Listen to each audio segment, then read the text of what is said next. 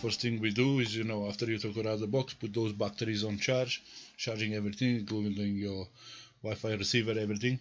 So, your next step is to download the software for your DJI. So to do this, we're going to go to DJI.com. And once you get to DJI.com, so this is the page that you see if you visit the site for the first time. Then you're going to go to products, you pick which DJI Phantom you bought, so you pick your model, and then you go to downloads. Okay, so here you can see you have everything in PDF and zip, but what we're looking to download here, so here is the DJI Vision app, so you can just scan the code and install it on your mobile device straight away. But what we want to do is actually go right down to software and drivers. The first thing you want to do if you have a Windows machine is you need to download the exe file. Okay, so this automatically installs into your computer. If you have an Apple device, then you got the 3 options below here. But I have to tell you, you're probably gonna see some of my videos where I'm using the iPhone, but I had to upgrade to Samsung, which is an Android phone, and because the iPhone seems to be too slow for the video feed.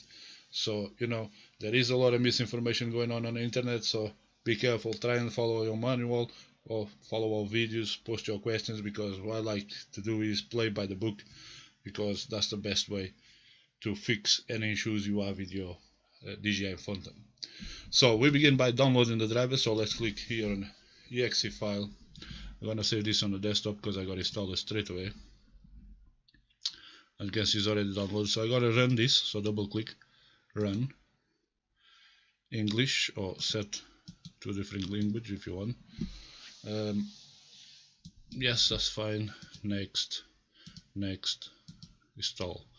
So okay, what this is doing is now preparing my system to recognize the USB connections between my remote control, USB, and my Wi-Fi extender. Okay, so you need to download these drivers, otherwise if you just go ahead and download the software, it doesn't work if your computer does not detect that it needs the drivers.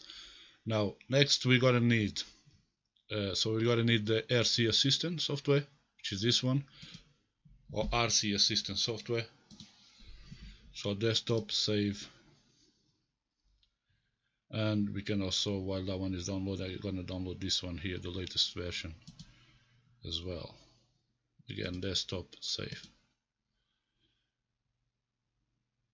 So I download the exe files, but you can download the zip files, and then what you need to do is extract the files first and then install it. So exe files are here, so it's easy to install it and get rid of the stuff that we don't want. So let's install the RC system installer. Again, next. Yes, so you tick both create a desktop icon, yes, create a quick launch icon, yes. So click next and install. Launch. And there you go. So this is for the radio, okay, this is for your remote control. Now we're not going to do this in this step, we'll do this in the next step, the calibrations, etc. So this is just to show you how to download the software first. So I close this one. Next is for the Phantom. Again, we can select the language. Next. Again, I got both ticked. If you did not tick them. I click next and install.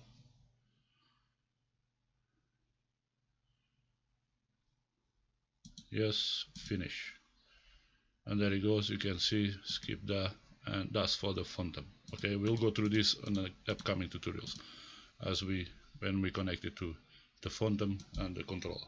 There you go. So I downloaded the software. Now if I go back to my desktop, as you can see, this is the ones in the arrow is the shortcuts, so that's the software, and these two here we can actually bin them. Okay, this is the .exe files, so we don't need them. We can delete that. So now they're gone. This is the drivers. The drivers is installed. You can delete it as well. You don't really need it because all you need to do is the drivers.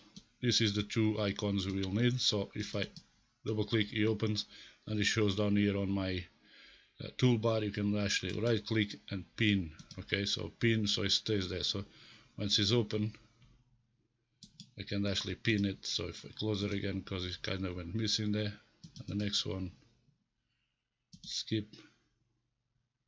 I won't pin that, so you can pin it again. The reason is this because I installed it before. So now if I open them again, there it is, right click, pin to taskbar, and reopen this one, and again right click and pin to taskbar. Okay, there you go. So now we downloaded the software.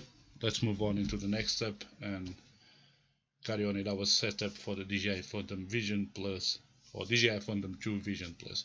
Once again, I'm Januns. Please comment, rate, and subscribe. Bye bye for now.